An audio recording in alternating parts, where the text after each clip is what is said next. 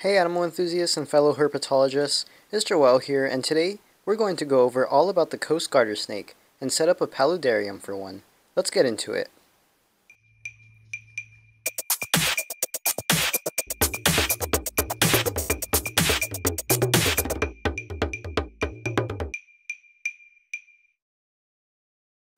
The Coast Garter snake, Thamnophis elegans terrestris, is a subspecies of the western terrestrial garter snake and is endemic to California. Because there are so many species of garter snakes, identification with a taxonomic key can be helpful. This often involves looking at the number of upper or lower labial scales and comparing the size of the front and rear chin shields, among other features.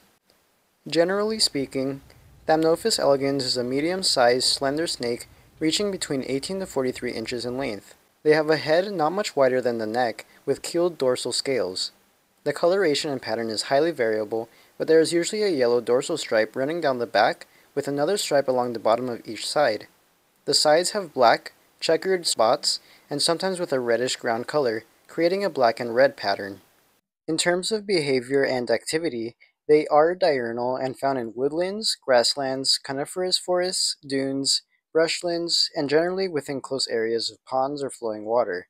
They also have one of the most diverse diets of any snake species, with prey including snails, slugs, earthworms, leeches, fish, tadpoles, frogs, salamanders, lizards, other snakes, small birds, and small mammals such as mice.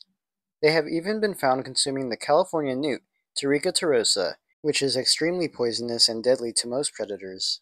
The relationship between garter snakes and toxic newts is a prime example of an evolutionary arms race, as the snake tries to build resistance to the tetrodotoxin while the newts try to develop a stronger poison against the snakes.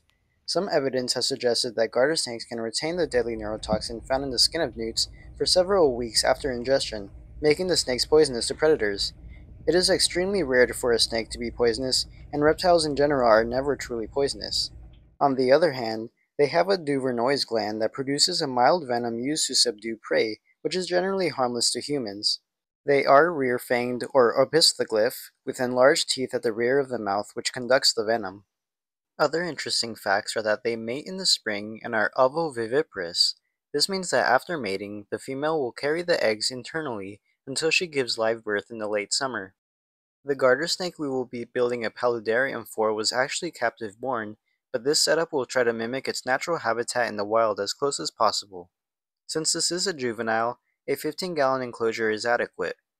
Since this specific tank was once used, the first thing I did was to test for leaks. Once there were no leaks, I used sponges to create a barrier and false bottom for the terrestrial region and mark the height for the background. Since I will be adding a waterfall feature, I also got an idea for where I will be placing the pump. Once that was in order, it was time to work on the background. I used this vertical cork tile and cropped it so that it fit horizontally. The excess cut pieces were then used to create a space for the waterfall pump. I did this by siliconing one piece to the glass side of the tank and used black expanding foam to connect and fill in the gaps. To make it more naturalistic, I spread some sphagnum moss over it. Once the foam and silicone cured, I placed the sponges back and marked their location so I could silicone them down. I then placed back the waterfall pump and used hydroballs to create the drainage layer. On the surface of the hydroballs, I added a small layer of lava rocks. All of this was then covered with mesh to prevent the substrate from entering the drainage layer. To cover up this drainage layer, I siliconed rocks and pebbles all over the mesh, which also provided structure, support, and the barrier to prevent substrate from falling into the aquatic region. The next step was to work on the waterfall. I used a flat rock to create a platform, and underneath it, I placed a magnetic mushroom ledge typically used for geckos, so the water would trickle down. I then tested the pump to make sure the water actually flowed, and placed one last pointed rock at the bottom so it would flow into the aquatic region. I also siliconed smaller rocks and pebbles around the edges so that it would flow properly. Next, I placed the substrate, which was a mix of cocoa fiber and reptisoil, and planted a fern. I used moss as an extra buffer around the edge of the rocks to prevent more substrate from falling into the water. I also placed a piece of wood for the snake to bask on. To prevent the snake from escaping and from entering the waterfall section, I sprayed expanding foam over it. Once it cured, I trimmed it so that the lid would fit perfectly and have no chance of the snake getting over it.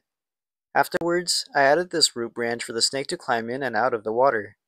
In the terrestrial region, I added leaf litter and glacier isopods since this will be a bioactive enclosure. I also released a lot of springtails to prevent mold growth. To hide that extra space in the back, I placed this Anubias plant with some larger rocks.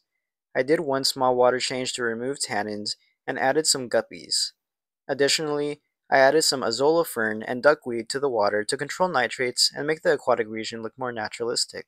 This is what it ended up looking like, and it was finally time to add the garter snake. Initially, the snake was pretty nervous as this was its first time ever seeing a live plant and real substrate, as well as go swimming. I also got to check and make sure my preventative measures work so the snake doesn't escape. After calming down, the snake finally spent time exploring its new enclosure. My hope with this paludarium is to offer hunting enrichment since they naturally try to catch fish and are more semi-aquatic compared to other colubrids. Aside from that, these snakes are relatively easy to care for. In terms of heating and lighting, a basking spot of 85 to 88 degrees Fahrenheit is ideal, with the cool side around 72 to 75 degrees Fahrenheit. Night temperatures can be around 68 to 72 degrees Fahrenheit. An overhead basking lamp is ideal to provide heat. UVB bulbs aren't strictly necessary, but I usually recommend using a T5 strip light for overall health around 8 to 12 hours a day. As mentioned previously, they have a wide-ranging diet, so they should be offered a variety of foods including nightcrawlers, frozen rodents, and fish. Avoid feeder goldfish since they contain thiaminase, which depletes vitamin B1. Juveniles can be fed every 4 to 5 days and adults every 7 to 10 days.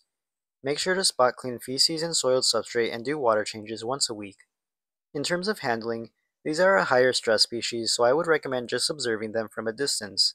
There's no need to handle them unless you're doing a physical checkup or transferring them. So yeah guys, that's pretty much everything you need to know about the Coast Garter snake, as well as the basic care for them. If you like this video and want to see more reptile content, please make sure to like and subscribe and let me know in the comments if you have any suggestions. Thank you all for watching, and I'll see you in the next one. Bye bye!